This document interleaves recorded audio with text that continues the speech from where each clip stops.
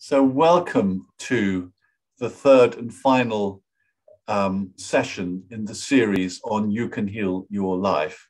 And the first session, as you will remember, was on Heal the Secret Corners of Yourself. And we spent some time bringing loving kindness, a warm, tender heart, and our psychological resources to places in ourselves that need healing. And that's the essence of bringing psychological healing to ourselves. The second session was on the different types of psychological, spiritual, biosphere, ancestral, did I say spiritual resources that we can bring to bear in the process of healing. And this session is about what's the purpose of healing? Why are we healing in the first place? What's this all about? The title is The Journey of Healing, Transformation, and Fulfillment. So, of course, the purpose of healing is, obviously the first is to stop us feeling pain. But the larger purpose of healing is to release ourselves so that we can fulfill our potential in life. And I was thinking about what are the different ways of talking about our potential in life. And the first is about being, which is just really simply so that we can enjoy our lives. There's a potential to enjoy the beauty of existence, the beauty of being alive, the beauty of the moment, the beauty of this great magnificence.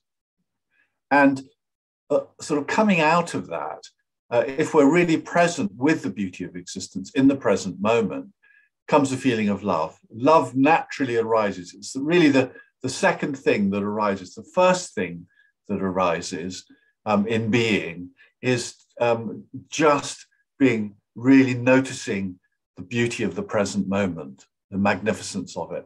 But the second thing that arises is love for it, and also love for the suffering that we have as human beings, love, compassion for other people, compassion for oneself. So as one experiences the beauty of existence, one author calls it the terrible beauty of existence. And once we experience that, then this compassion arises as well. So there's a sort of two primary parts of purpose of life as being. And being itself it's a profound portal into the most deepest mystical states. Being is where nirvana happens. Samsara is the pain of our lives, and nirvana is when we've overcome, sort of the realm where everything is happy and wonderful and great. But actually, the goal is to go beyond samsara and nirvana. It's not that we abandon one, and it's not that we abandon the world of suffering, because there are people around us suffering. If we don't notice the suffering, we're not very human, are we? It's that that in our own practice for ourselves, we've gone to this deep place where we're no longer making judgments about our experience. The experience in the moment is a sort of blissful, mystical realization of awareness itself, of Buddha nature itself, of Holy Spirit itself, if you want to use that language, and which is beyond suffering or pleasure. And of course, I'm a long way from that, so I'm just talking about theory. But this idea that we can get to this place, which is really deep and really blissful, that is beyond the suffering of the world. I think it's beautiful just to have it as an idea, and that's what we're on the journey towards. And so then, as a part of that, we also have just, at a more simple level, we have the idea that let me be here and live my creative self in an authentic way. Let me be my authentic self, and let me express myself in an authentic way. Just in this moment, let me have the wisdom of an adult, but the innocence of a child. Let me play in the great scheme of life, but with some of the protection that being an adult provides us with. I often think of it as being like, if you let your kids go into the playground and there are these very high climbing apparatus and slides, and you just watch your kid, depending on the age of your kid, to make sure they're not going to fall off anything, or that some stranger doesn't come along and, you know, try and take them away. So the parent is watching, you know, is watchful, but to the greatest extent possible lets the child play in this innocent way. And then we're free to be the innocent child. So that the ideal is that we have a sort of guardian who's our wise adult mind, but as much as we can, we're just being our playful selves, you know, our innocent selves. When you look in the eyes of a baby, if you talk to a small child, that innocence is really something to return to. And that's what I find to be true about the great saints and masters that I've met. They have this sort of simplicity, this innocence. And so that's the journey of being. And I've said quite a lot about it because I want us to know that it's more than just mindfulness. You know, mindfulness is great for, you know, relaxing you, de-stressing you. It helps your performance at work. It does lots of things. But actually, mindfulness is a portal into something much, much deeper. And I want to keep reminding us of that, because the secularization of mindfulness is great in a way, but it doesn't remind us, it doesn't tell us. The invitation to be mindful doesn't say that actually this is a path to mystical union with the One, which is the most profound of all the paths. So that's the, you know, purpose in life as being, just really enjoying existence. There's also a purpose in life of becoming more of who we truly are. And beyond that, there's some purpose in life in doing.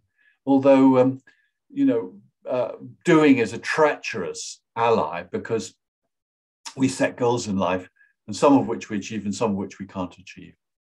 And in fact, some of the trouble, the suffering of life comes from setting goals that we are unable to achieve.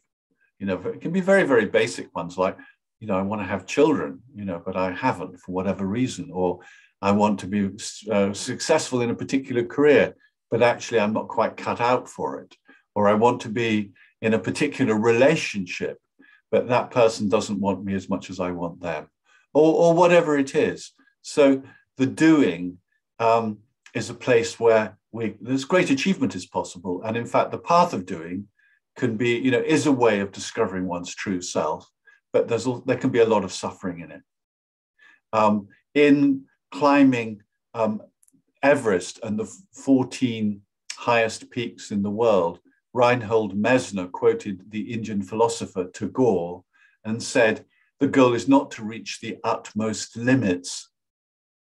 The goal is not to reach the utmost limits, but to find the place that has no boundaries. So even something as physical, practical, goal-orientated as climbing Himalayan peaks, the purpose is not really to climb the peak, but to find a place that has no boundaries. And by the way, on that journey, I can't remember which mountain it was, but his brother died on the descent with him on from one of those mountains. That's an example of the suffering of life, even if one's pursuing some great, you know, great endeavor.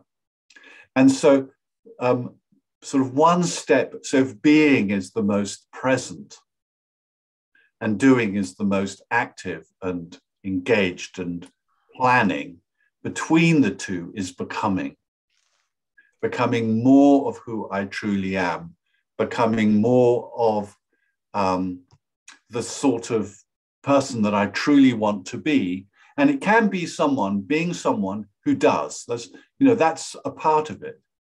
But I always love the thing that the couples counselor will do, or the psychotherapist says to somebody who's there talking about their marriage and whether their marriage will survive or not.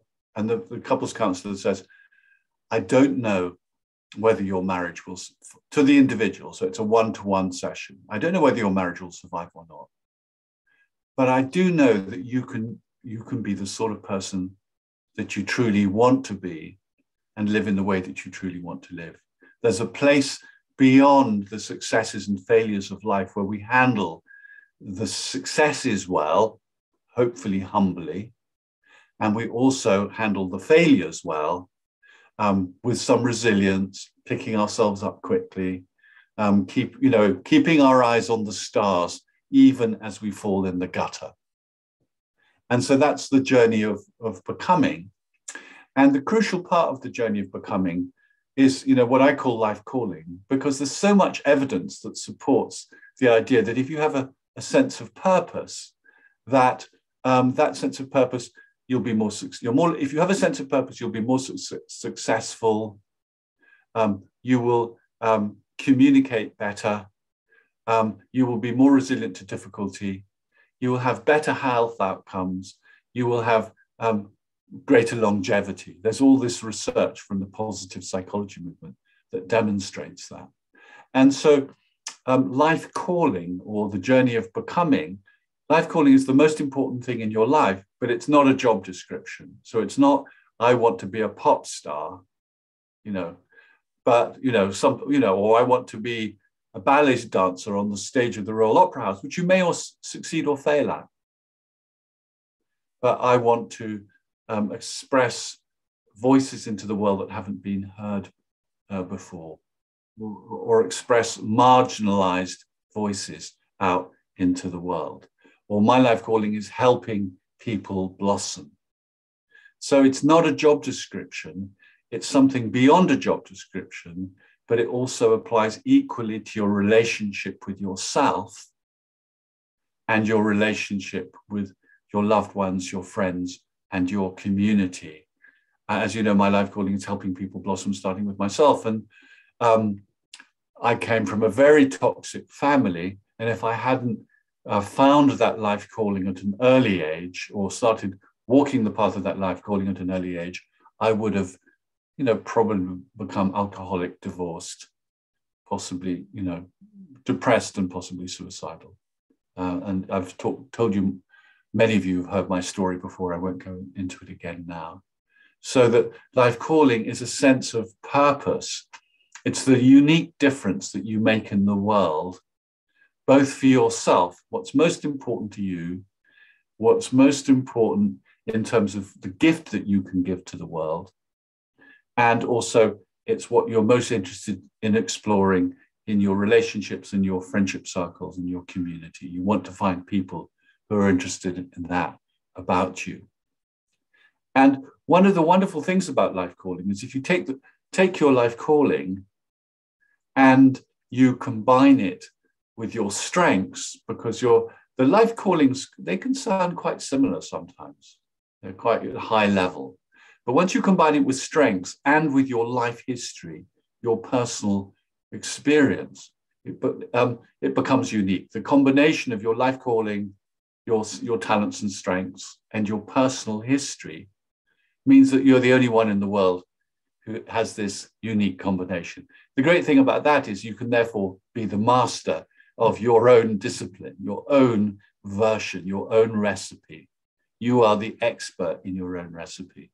And the poetic way that I think about it is that there's a gap in the world that's waiting for you to fulfill that gap. There's a space in the world. The world wants creativity. It wants expression. Otherwise, why would we have so many different colored flowers? Why would we have so many insects? Why would we have so many amazing species? The world is full of creativity that's we can see in every moment. And we are a part of that creativity. So what color flower are you? What type of flower are you?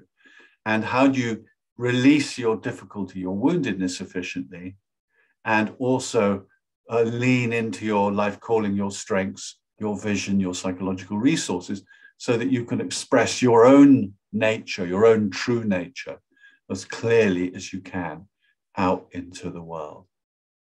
And so for me, it's, there's a thing in Gregory Bateson talks about, but it is very obvious when you look at the martial art Aikido, which is that that first you learn technique, you learn how to defend yourself.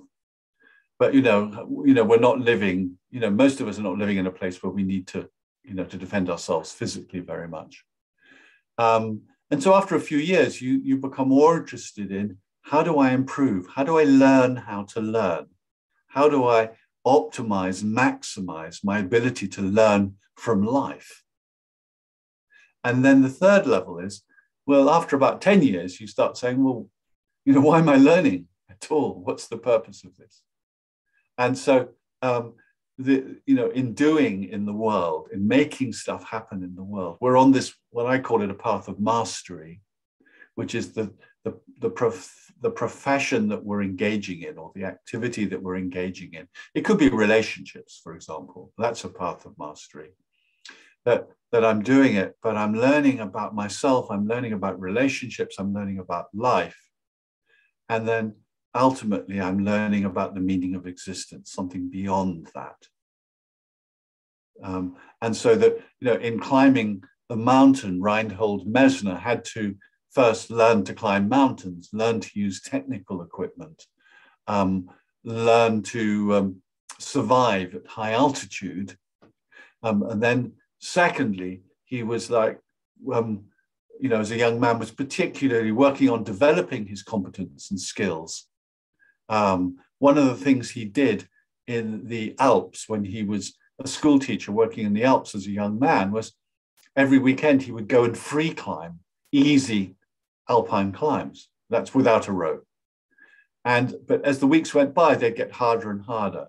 And in the end, he was free climbing the hardest routes in the Alps, which would take, such as the north face of the Eiger that so many people have died on. And there'd be some poor team sitting cold in the snow on the north face of the Eiger, waiting for the weather to pass. And he would come sauntering up in half a day past them.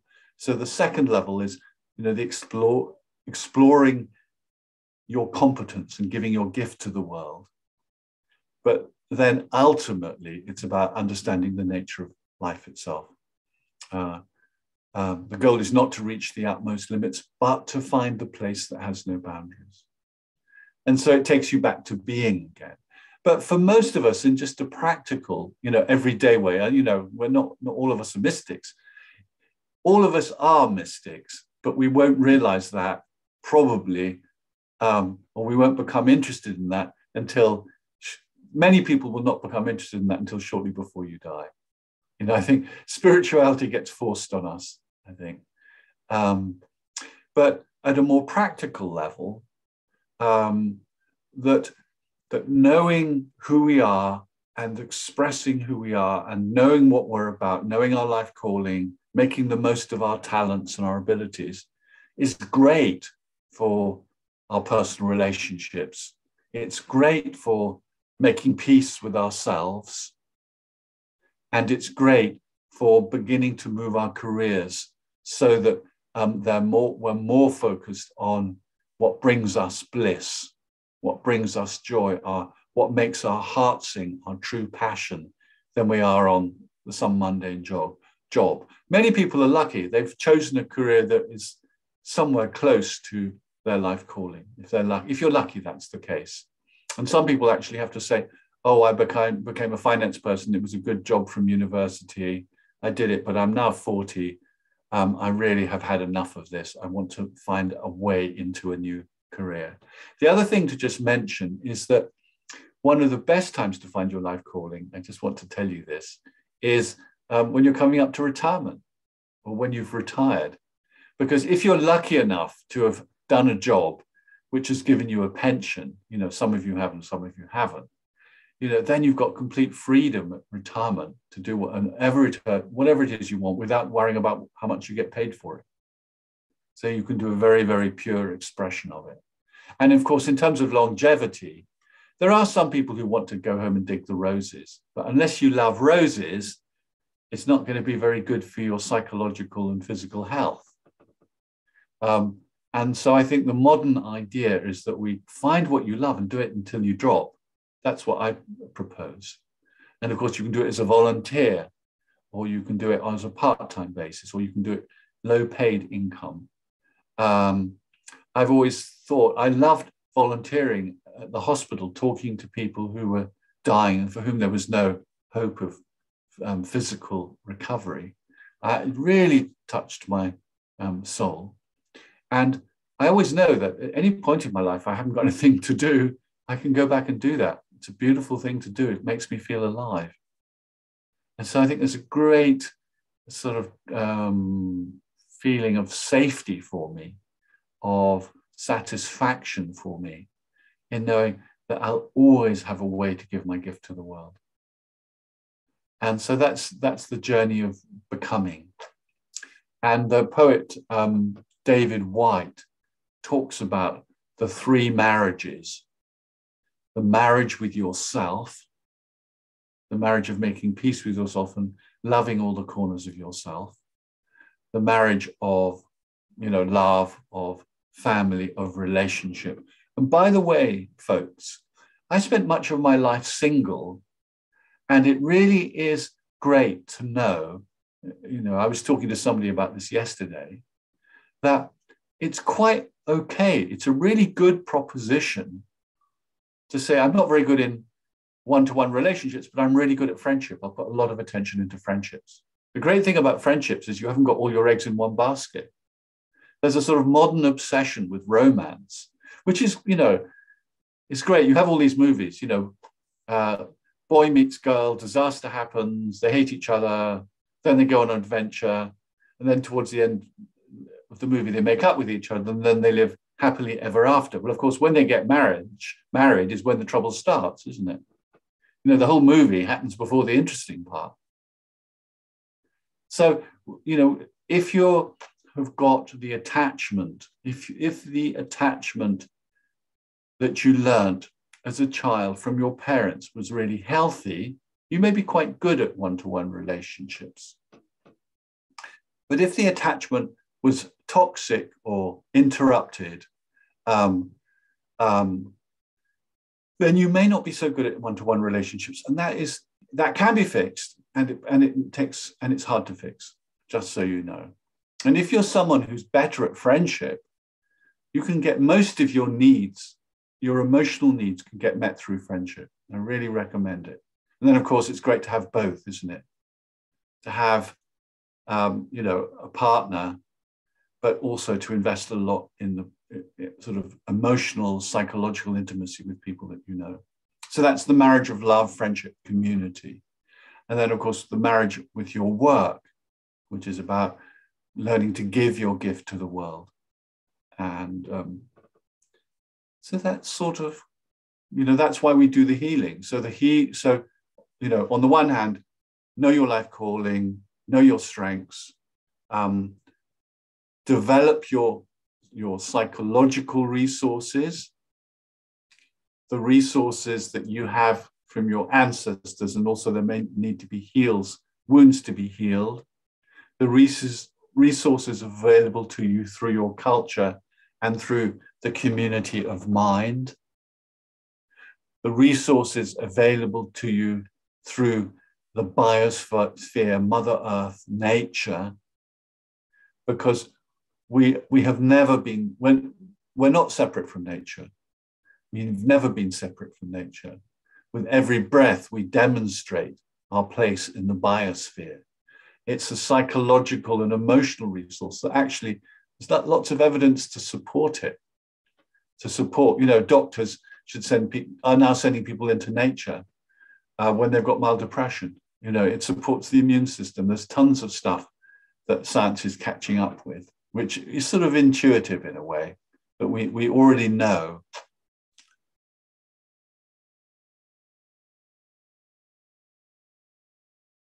And then, nature, and then also spiritual connection with life that is bigger than ourselves, with the field. So the field that's bigger than ourselves is the community that we're in. It's the culture that we're in. It's the biosphere that we're in, the whole of planet Earth. But also it's the universe that we're in. And then, to wonder, what is this all about? What connections do I have to a narrative that supports me feeling myself as part of the one rather than as a separate self? It's sort of, if I feel part of the one, then when my body dies, it's not going to be too much. I'm not going to be too upset about it. But if I just think I'm a separate self, it may be very scary to die. You know, the metaphor I like is the one of the ocean, where if you identify as the wave, then you froth for you rise, you froth for a while, you disappear. If you identify with the ocean, then you're always around. And intellectually, you know, this is something to experience somatically through essentially prayer and mindfulness practice, and any of those access to those sorts of resources that you already have are worth pursuing, because it does make a tremendous difference. Talking about it isn't really helpful. I think it was Wittgenstein. I can't quite remember the story, but he was, I think he was at Cambridge with Bertrand Russell. He was this great, professor, and then he wrote the words, whereof I do not know, I cannot speak. I think that's the end of his tractus. I think that's right.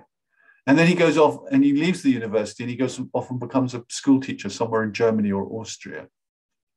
There are things that are beyond cognitive knowledge, intellectualization in life. Gregory Bateson says, man's reach goes beyond his grasp. Else what's a metaphor? There's more to life than our cognitive minds can get. And if we only get the map at the cognitive level. Did you know that the neuroscience now says that it's the right brain that experiences life, and it's the left brain that makes maps of it? But our education system mainly trains the left brain, the intellect. And so all we're doing is playing with maps of reality rather than leaning into the experience, direct experience of it. And there's much beyond the maps. Thank God life isn't just a map. So, what's the purpose of life? Or one, you can invent it. It's possible to say that when I'm being, and so I'm in the present moment, and I'm not thinking about the past or my childhood or what happened yesterday or my business, and I'm not thinking about where I want to go in the future, and I'm just in the present. There's no purpose at all. There's no goal orientation at all in that childlike innocence in the present moment. And yet there is the arising of this sort of lucidness, clarity, and feeling of just happiness. Bliss is a very big word, but just joy, being alive, and love. So that, even though that's not a purpose, we could call it that there is a feeling of love of the beauty, and also love of people, because people and all beings, because they suffer. We help an animal in distress, don't we? And so that's sort of the first level of the most sort of fundamental level of life. But also becoming, the idea that, one of the questions, I ask people around their life vision, how will you know you've had a good life? What will it look like, sound like, feel like? What will you look like, sound like, feel like when you fulfilled your potential in life? Have a big dream about what it is to fulfill your potential in life. Have a big dream about the relationship you'll have with yourself. How will you feel? How will you be at peace with yourself? Have a big dream about your relationship with other people, whether it's an intimate relationship with one person or deep friendship, intimacy with many friends. And have a dream about, how you've given your gift to the world. What's the gift that you want to give, that you would give whether or not you were paid for it, that you still want to give. Have that dream of how you will know you had a great life. How will you know that you've had a successful life? And then for me, sort of my theory is that if that's the case, you'll die easily and you'll die in a timely way. And so then you say, well, that's where I want to be when I'm, and again, pick a really good age, so a good age being, there's a Jewish thing that people say at funerals, which is, have a long life. They bless the children at the funeral and say, have a long life. And my friend Malcolm says, I don't want a long life. I want a long, healthy life. I only want my life to be as long as it's healthy.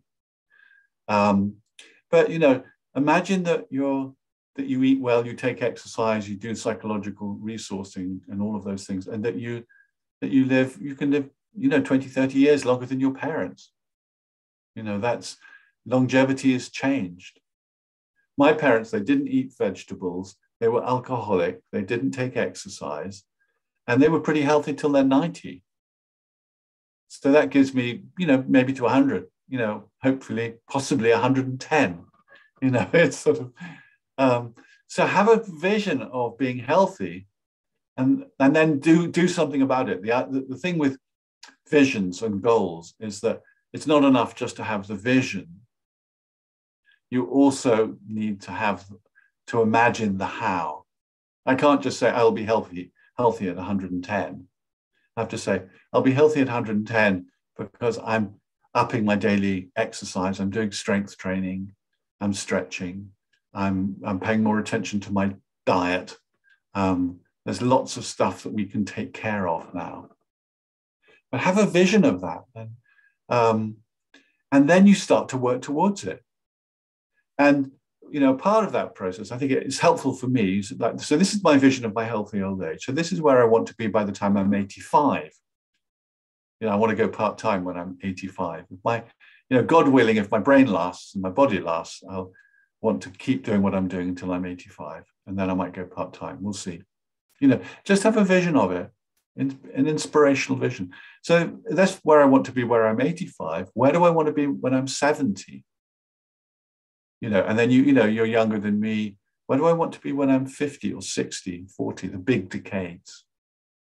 And then you start working back. And then you say, well, so I'm 66 now. I'll be 70 in 2025.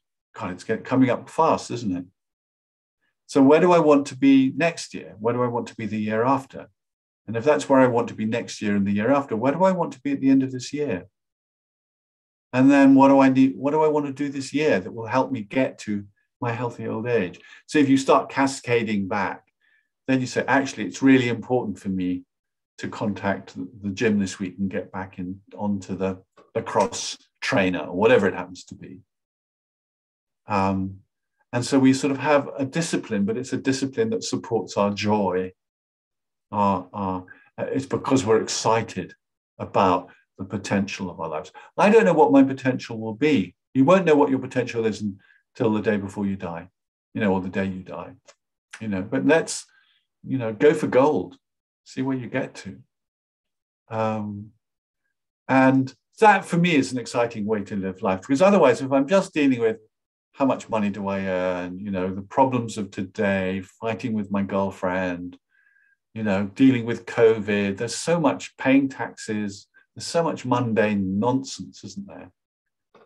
If that's where my focus is, life's not that great, it's like, what for? But if I've got a vision, if I'm doing these things because I'm making something happen, making something interesting happen,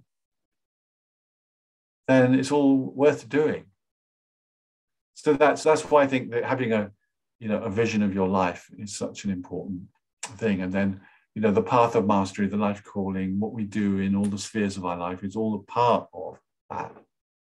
And again, there's a danger. Some people are very driven, and then they're always trying, got to do more, got to do more, got to do more, got to do more. That's why the being balance is important.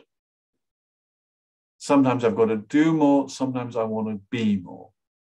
And probably on a daily, weekly, monthly, annual basis, you need time for that. Time for annually, daily time to meditate or to walk in the forest or to sit quietly or listen to music, time, in the week, perhaps at the weekend, to get into nature, or have a long, intimate conversation with friends, in a way that's timeless, or dance. And, annually spend, even if you don't go and do a, formal spiritual retreat, actually, for many people, lying on a beach, but for me, if I spend time on a beach, an uninhabited beach with very few other people, listen to the sound of the waves, that for me is a spiritual retreat. What is it for you? The question is, what is it for you? And so this balance between just enjoying, looking in a child's eyes. My godson, I don't have children, but my godson has been having trouble sleeping. And, when I go, he falls asleep in my arms. It's the most beautiful thing. So it's always that sort of balance of how much am I spending time being and how much am I spending time becoming? And you sometimes have to have a little bit of doing thrown in, pay the mortgage, pay your kids' university fees, whatever it happens to be. Any questions?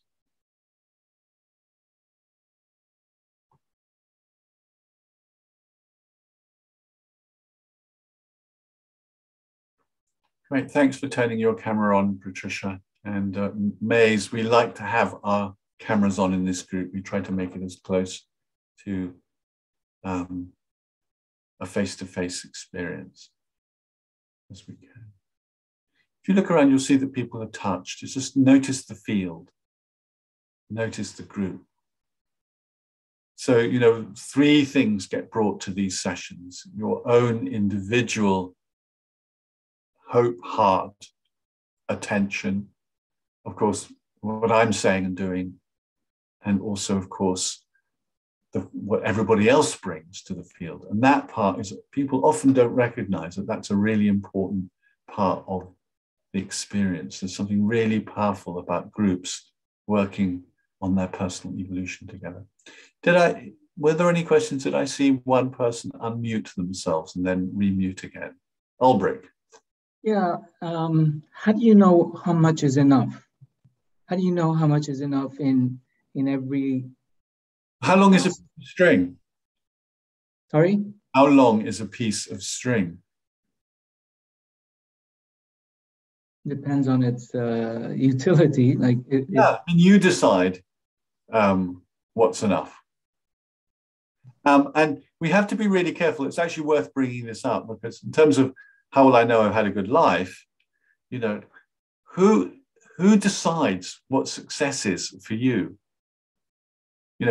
Is it your grandparents? Is it your parents? Is it you? Because, some countries, I'm not going to name any right now, but they've had so much suffering in the 20th century that what was success for the grandparents is not the same as what success was for the parents, and is not the same as what success is for the children. And actually, each of us needs to say, thank you, Mum, thank you, Dad, thank you for your aspirations for my life. But what is success for me? My father wanted me to be a member of an English gentleman's club and be a banker. That's all well and good, but it's not what I want. I learned in my childhood that being rich didn't make you happy, and that didn't bring love. So each of us has to work out, what is my criteria for success? How will I know? By the way, those criteria change. You want to be top of your career, and you suddenly think, actually, it's a load of competing egos, and I'm more interested in being soulful. Things will change as life goes on. And there are different, when you're in your 30s and your 30s and 40s, you're often very career focused. In your 50s, you're beginning to think about what's it all about? What do I want to do in my 60s? And in your 60s, you say, hey, how can I really have more being in the rest of my life? These things change. Thank you, Ulbrich. Good question. Paul. Mine, you've probably gone beyond it now. It was just a comment, not in relation to anything you've said, but for a long time, I've had an aversion to the program The Apprentice, and I've regarded it as abysmally, woefully, culturally, psychologically destructive. But I think it's to do with the age range of the participants. But, you know, it's so ego-driven, and it's about achieving at any cost and beating down anybody else who's a rival. And I think it's morally dismal. So, and it's so easy to be brought into that kind of, into that cultural competitiveness in one's jobs, in many jobs that perhaps people here have experienced, where we're target driven and so on. But anyway, enough of that. Thank you. I haven't seen The Apprentice, so I can't really comment, but I know that people think that whatever his name is, who runs The Apprentice in the UK, you know, I think he's moderately successful in business, but he's not an example of a good businessman. And Donald Trump, you know, he wasn't even successful at all. Most of Donald Trump's money came from his father. You know, these are sort of media shows. They're not really what business is like. The best businesses nowadays actually are learning to promote not only intelligent, they've done that for a while, but emotionally intelligent people who are good leaders of people. And that's that is such a bad example of those programs of what business is about. And actually, I know one of the best sponsors of personal development are some of the big businesses in the world. You know, so a company, you know, I won't even mention companies, but there are companies that spend a fortune on developing their staff and their managers, and really are rigorous about it. So let's pray for more of that. Anything else before we go into a meditation? Great. As soon as I say the word meditation, people run away. But that's, see, if I went for a negative sort of, what's the word, interpretation, I'd say, because they didn't want the meditation, but I could give a positive one, which says they want to empty their bladders before the meditation starts. So for those of you who haven't done meditations with me before, some people like to turn their cameras off, but I like it if at least some people, and most people do, keep their cameras on, because then I get to, I'm guided by you. Oh, Mize, by the way, thanks for turning your camera on. Really great to have you here. So it's great. You know, it's helpful for me to interact with you. Otherwise, I'm just looking at a computer screen, and then I just start, you know, I don't know, you know. You know, let me tell you my bad joke about the COVID jabs. It's like I keep talking to Bill Gates, but he doesn't seem to answer. I thought that I'd get to talk to Bill Gates. But anyway, so bad joke.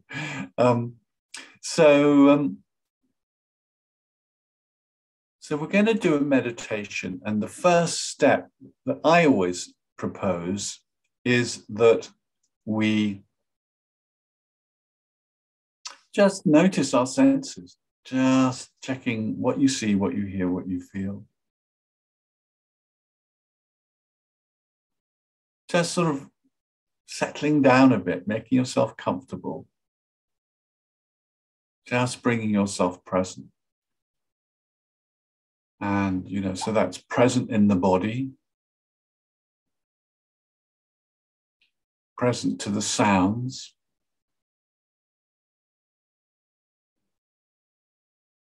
and I like to listen to the sounds outside the window, because for example, I can hear an airplane probably landing at Heathrow.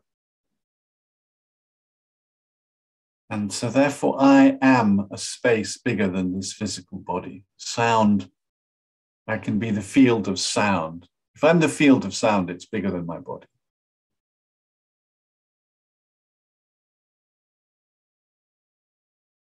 So I've got the sensations of my body, the limits of my body, my skin, my muscles, my emotions.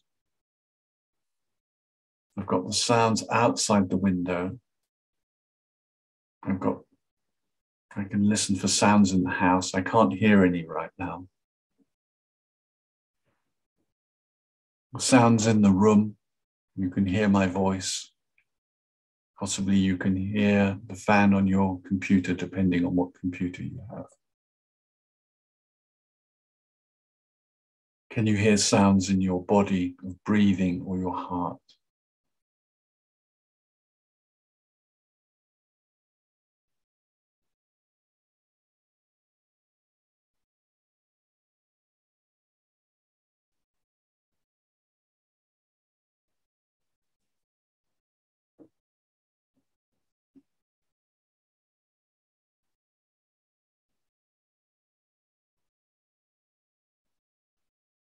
And listen to your inner voice from a distance. Someone who's chatting to you in a bar or at a conference.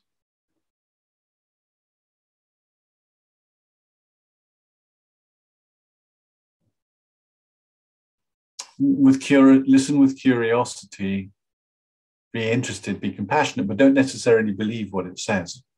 That voice is not you, it's just one voice, one sound, one part of your experience.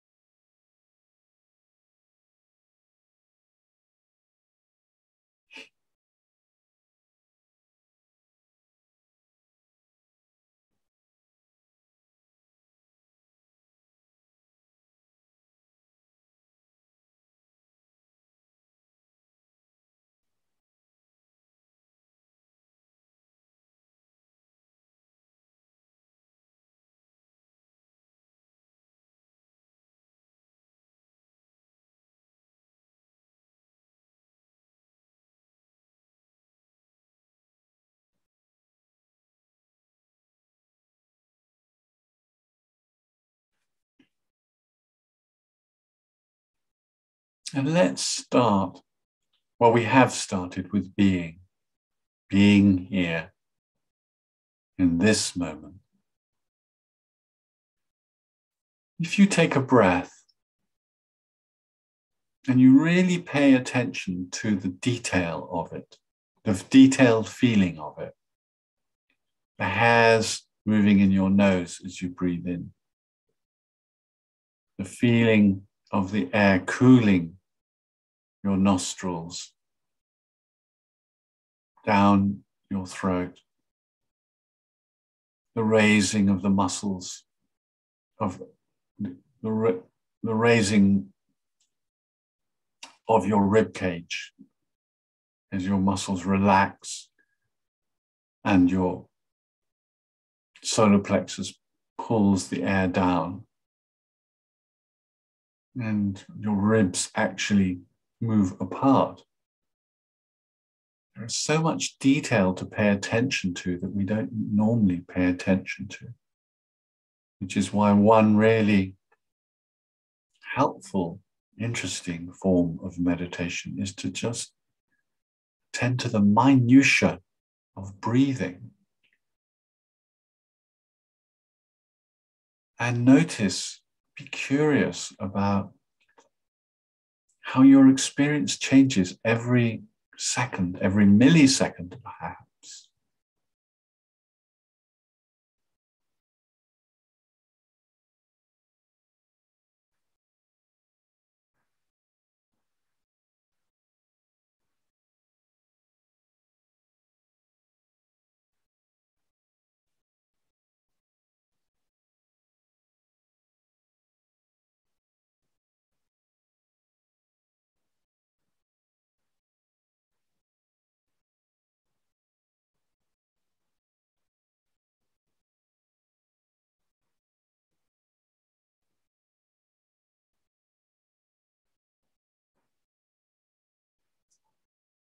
And I wonder when in your life you had really powerful experiences of being just completely in the present moment. Remembering what it looked like. Perhaps there were sounds that help to revivify the memory, and to use the sounds and the memory, the image, to help you have the feeling again. Perhaps if it's outdoors in nature, perhaps there's the smell of the environment, such as the smell of the sea.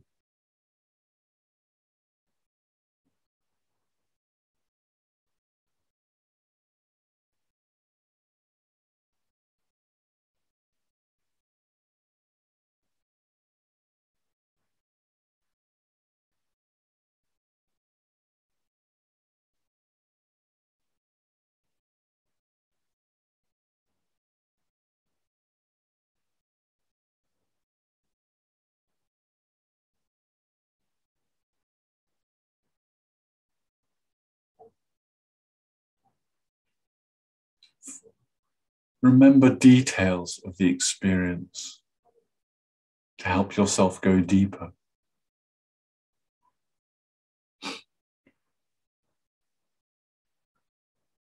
And if you're the sort of person whose mind flits around, you can always allow other memories of being really present in the present moment to arise,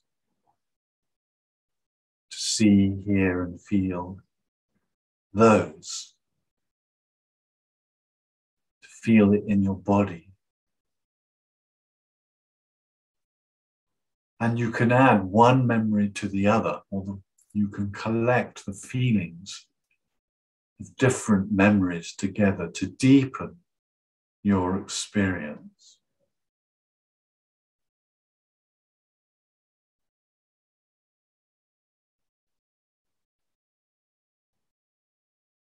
And notice how in these moments of being, you experience every moment.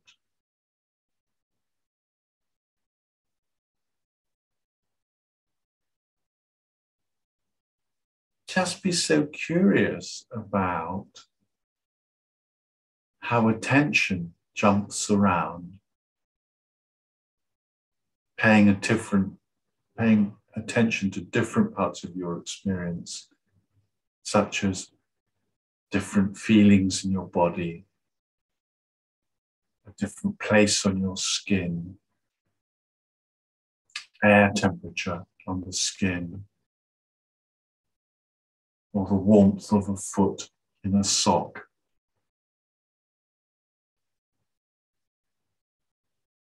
And your muscles.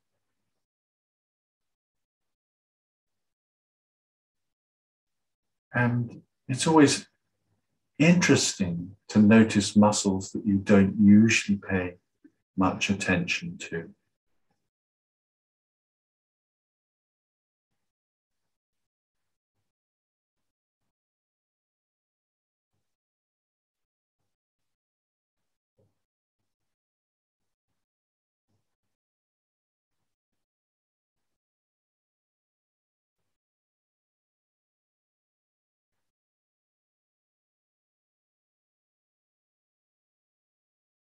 Paying attention to the sounds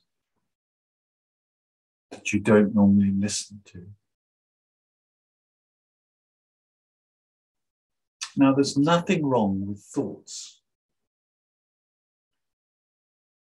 but it's like you need to have the front door open to let the thoughts in and the back door open to let the thoughts out. You just don't sit down for tea with the thoughts. So the thoughts, they can be seductive. They get you into a long conversation and then you stop paying attention to the rest of your experience. Since thoughts are only one small part of your experience, you let them come, but you let them go because you want to pay attention to your body, to your ears, to your eyes. The same with visual images in your mind's eye. Are you conscious of them? Some people are so involved in making, so intimate with their visual images, they don't even know that they're making them. So just notice everything that awareness has behind what you see, behind what you hear, behind what you feel is consciousness or awareness itself. Can you sense and be curious about the awareness itself?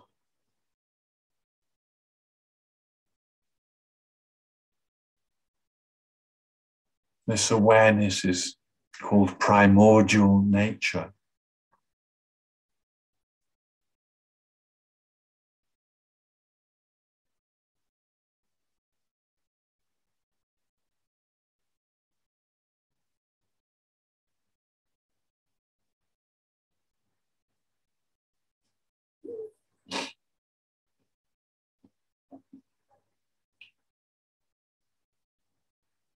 And in this place of being,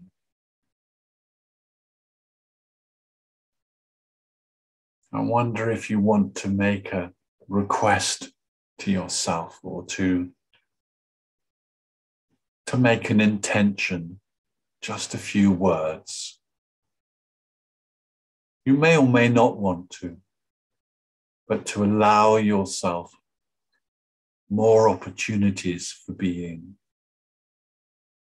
or to allow yourself to deepen your practice of being, if that's something of interest to you.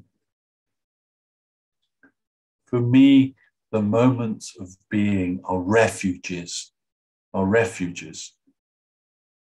from the busyness of the world that I can go to anytime I remember.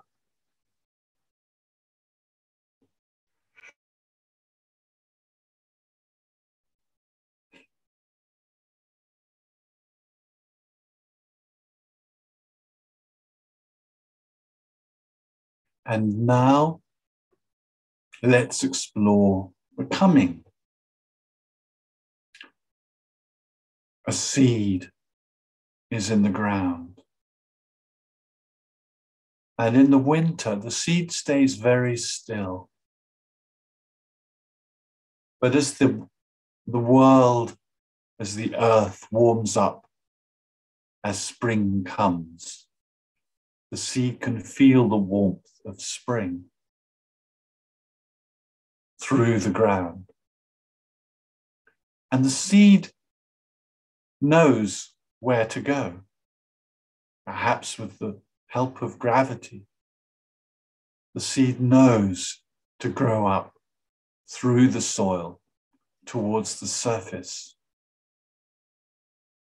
and then sprouting out in spring through the surface of the ground and up towards the sun. And isn't it really great to know that even if you don't know where the sun is, your deep nature knows in which direction to travel. Evolution, growth, blossoming is a natural process, both in the biological, psychological, and spiritual world. We're learning creatures.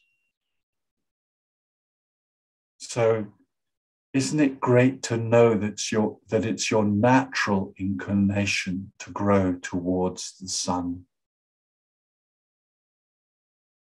And so in spring, you bud. And then there's the process of blossoming into full potential. And then in autumn, of course, all the unnecessary things get dropped away in preparation for another season.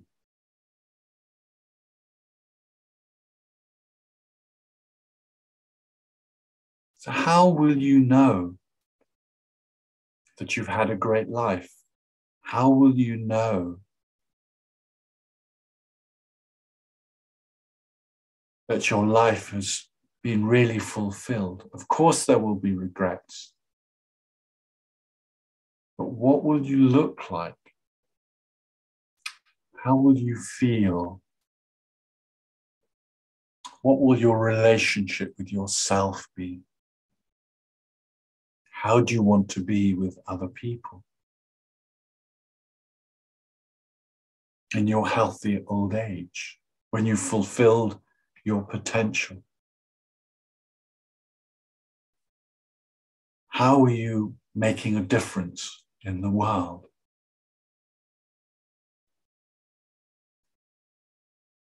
In your healthy old age, it's probably the most pure time of being. Perhaps the difference you make in the world is through your being, the way you talk to someone or a child, the way you connect. Perhaps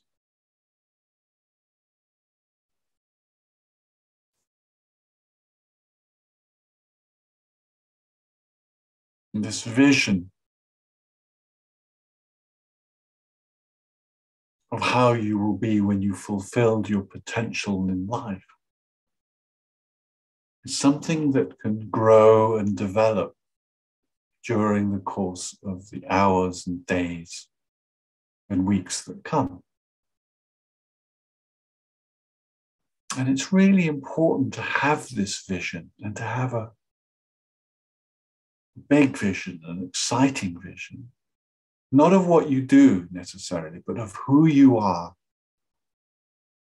And if you're someone who wants to do a lot, first imagine who you can be that would be capable of doing a lot, learning through success and through failure and through difficulty.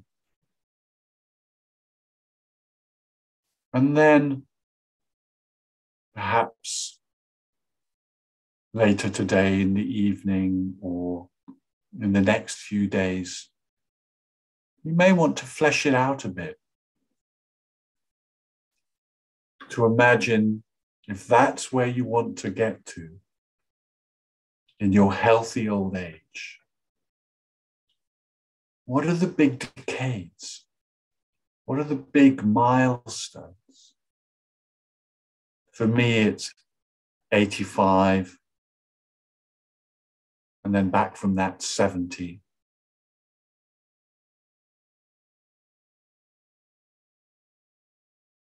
And 3 years between now and 70. What is it for you? Is it 60? Is it 40? Is it 30?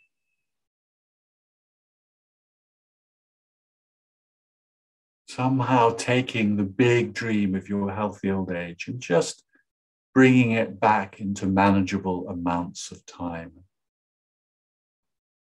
In business, they have 10-year plans, 3-year plans, and 1-year plans.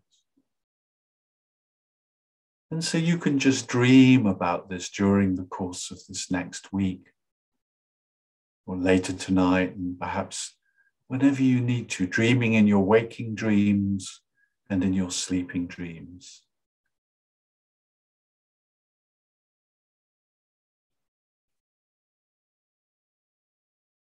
And you bring it right back so that you know what it is that you need to do this year, this quarter, and this week. Take it right back so that my actions tomorrow are connected with where I want to be in my healthy old age. And a part of this, we just need to maintain the balance between becoming and being. Time every day to be, time every week to be, to just enjoy life for the sake of it, is a part, I would say, of who you want to be in your healthy old age. Someone who can just enjoy the weather, whatever the weather is. Whether it's rain, whether it's sun, whether it's wind, whether it's hot, whether it's cold. Someone who can just enjoy being alive. So there's becoming and being. And sometimes we lean one way and sometimes we lean the other way. But only you will know what is inspirational and exciting and motivating for you and makes your heart sing and makes your life feel like a wonderful adventure.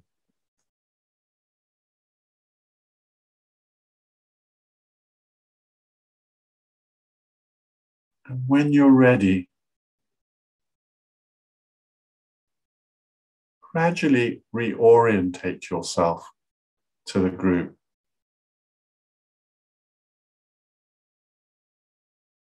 And just stay deeply connected with yourself, but turn your cameras on.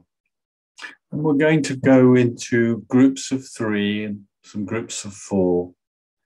In the groups of 3, it'll be 7 minutes per person. One person talks about their own experience of how they will know they've had a great life and any milestones they have, any vision of how you might get there.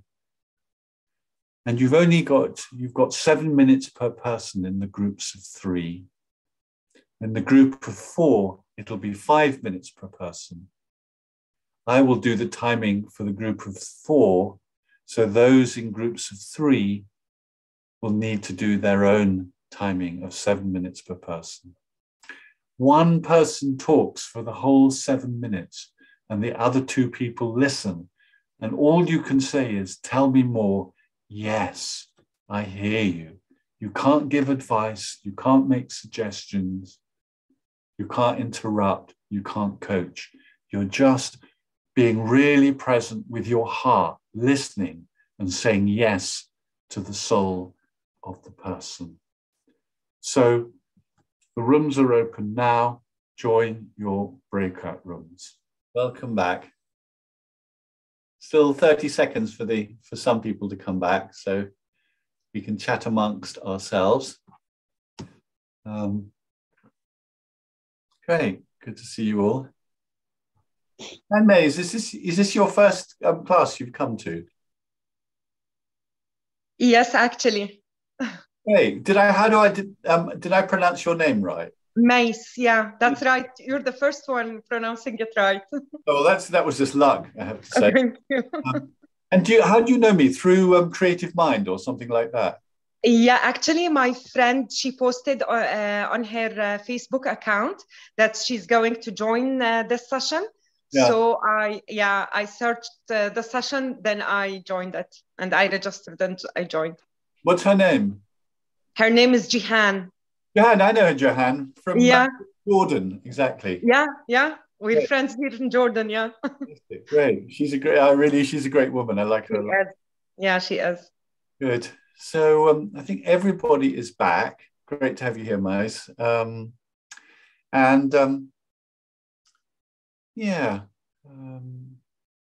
just feeling, so sometimes I stop and I pause. And it's not because my brain is mushy, which it is, I have to say, but because sometimes I just want to feel into my body. So that's the being part. It's like, what is the feeling that's here right now? What's needed right now in this moment? And so it's great to see all of your faces. I want to apologize to Patricia. I put you into one group then someone didn't go into another group. And so then I did this magical thing of zooming you from one group to another. So please, everybody know in the future, if you're in a nice group of 4 and suddenly you go into some sort of down an interstellar wormhole and end up in another planetary space, that's because of the amazing powers that get given to me by virtue of running a Zoom room. So it's great. So sharing, questions, comments, how was this meditation and exercise for you? Who wants to share? Who hasn't shared so far?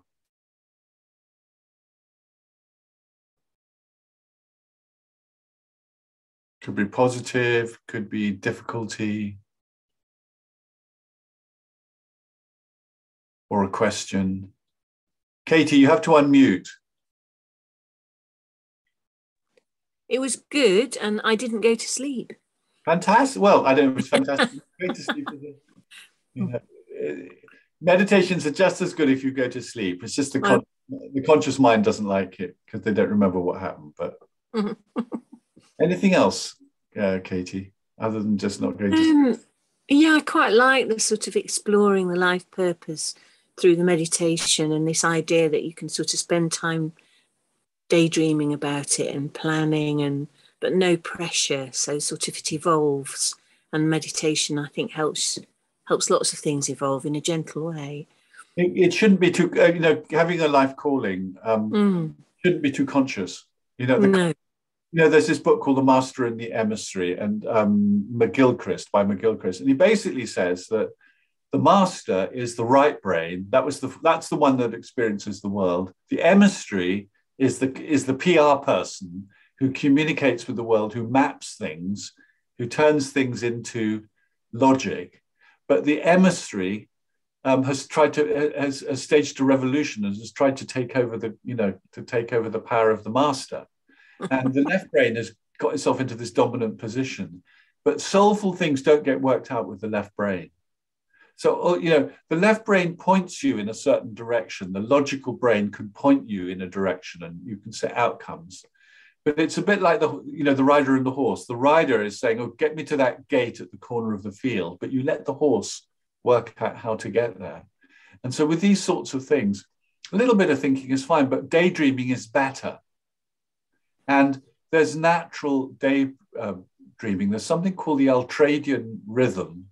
I think it's the ultradian rhythm, which is, I think, every hour and a half, something like that. There are moments every hour and a half. We have a need to sit back, put our hands behind our head, or stare out of the window, or get a cup of tea, or fiddle around, look at Facebook, or do some activity. The brain naturally takes us into meditative states. Or, so that's the easiest way. You just say, well, I need time to daydream. Let yourself daydream. I sit in the bath in the morning and daydream. And my logical brain says, for God's sake, get out of the bath, get to work. You've got a job to do. My soul says, this is the most perfect place. And let me just keep dreaming away. So find times to dream away about it. That's great. Good point, Katie. Thank you. Great. Anyone else who wants to go next? Who wants to go on, Gianrico? Oh, just a question. Is it someone says that it's the last meeting today? Only the last meeting in this series, in this particular series. Next week, I'm going to do something on about for the next 6 weeks, I'm going to do something on, what have you got from your ancestors? So we're going to explore the transgenerational stuff. What did you get? So there's all the blessings from your ancestors and there's all the trauma from your ancestors. And we know from trauma that it's transgenerational. You will carry the trauma of at least 3 generations. But we want to bring healing to the trauma, awareness and healing to the trauma, but we also want to optimize the blessings from the previous generation. So we're going to spend 6 sessions on that.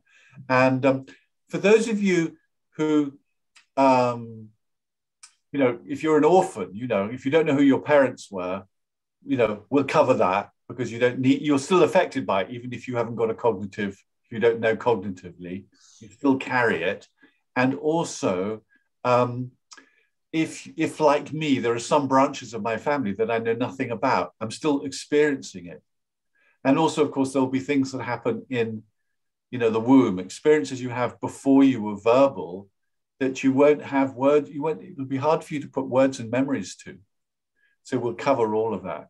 But a part of it is just what the positive part is to really get the blessings, the gifts of your ancestors.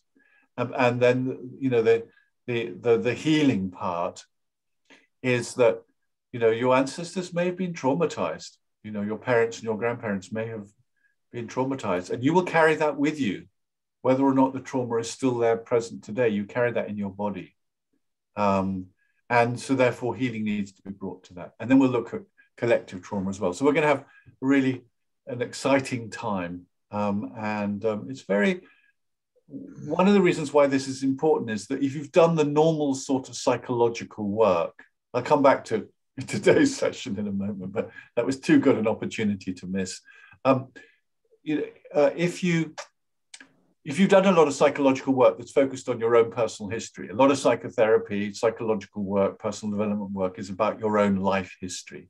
And if you've done a lot of work on your own life history and you still haven't got the changes you want, maybe it's because it isn't about your life. You're carrying something from before your life, and so that will be, and it'll be genetic.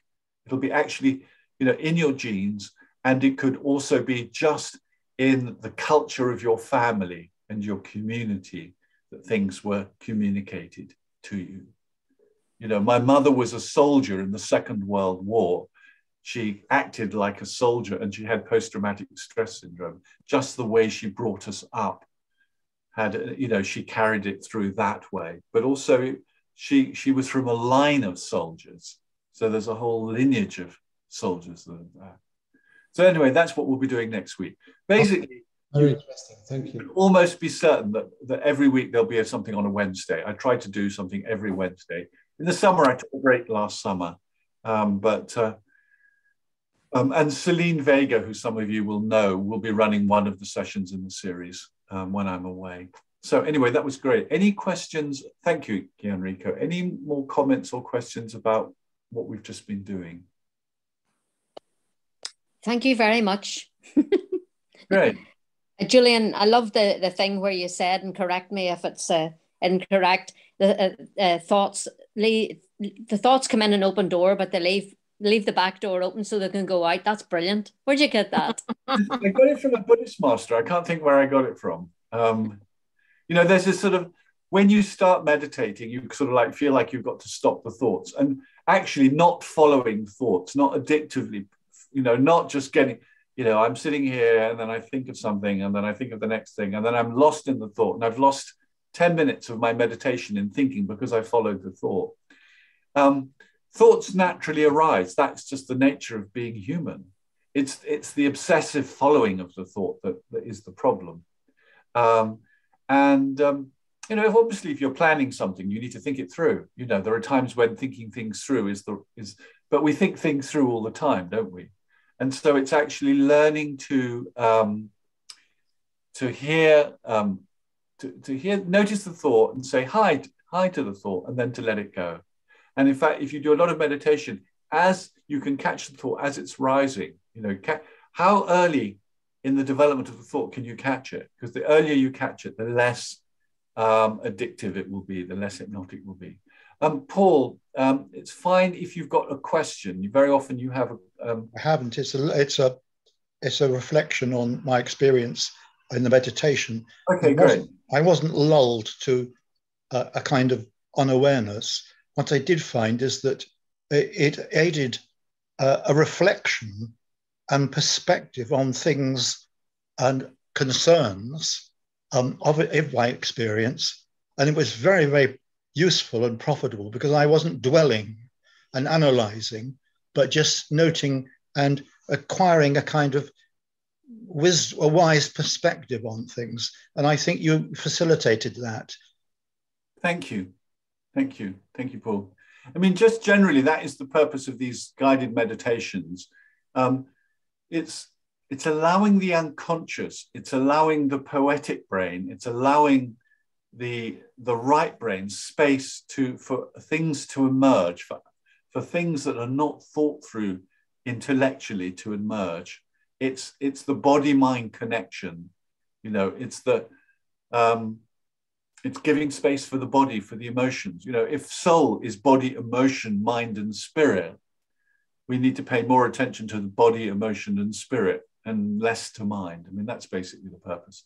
Now, Elizabeth, you need to unmute, yeah.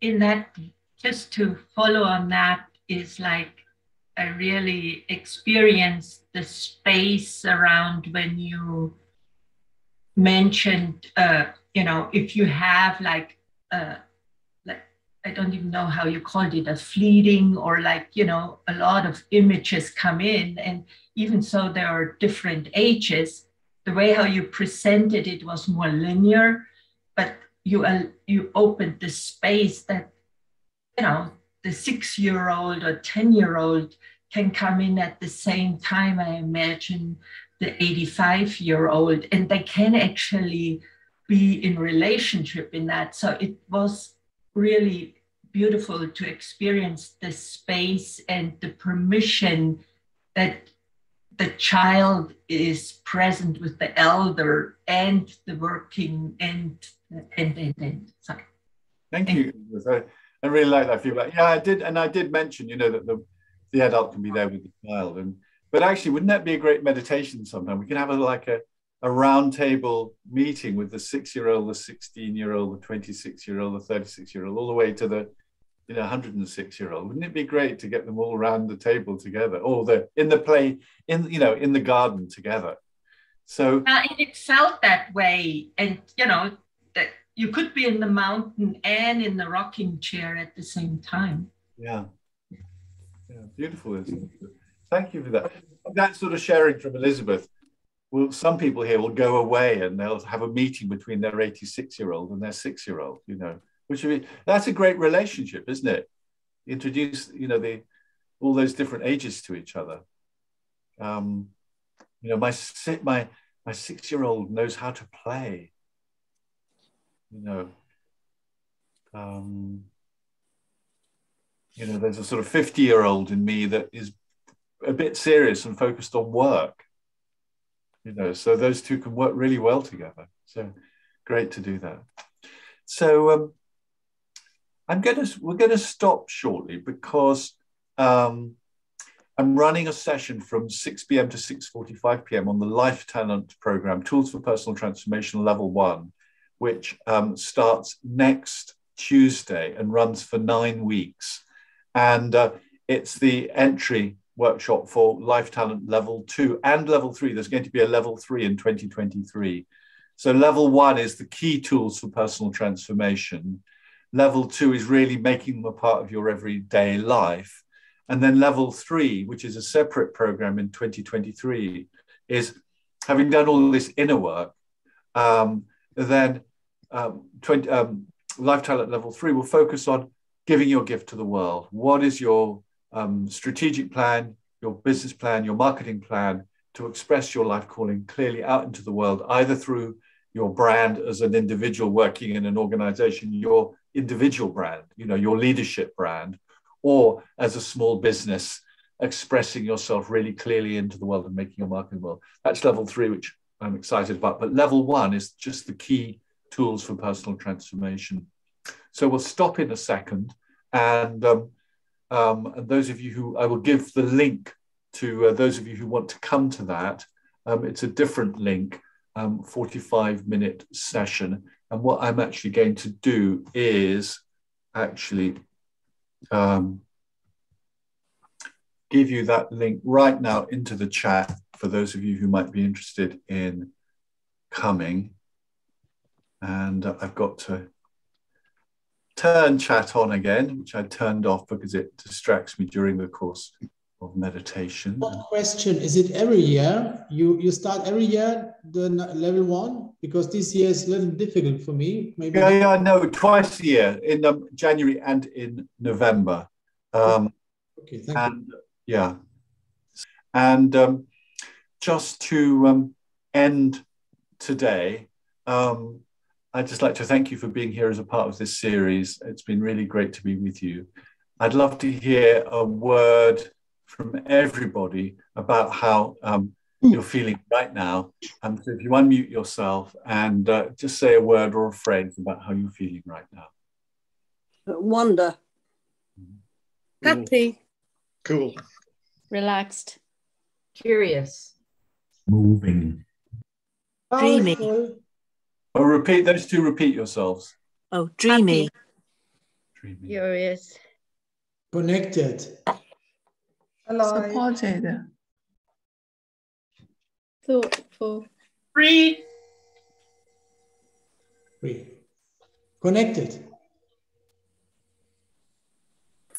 Connected.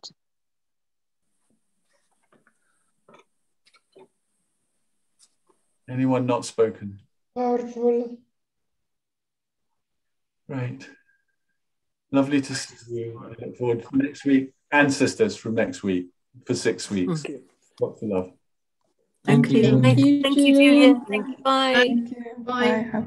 Thank you, Bye. Julian. Thank you.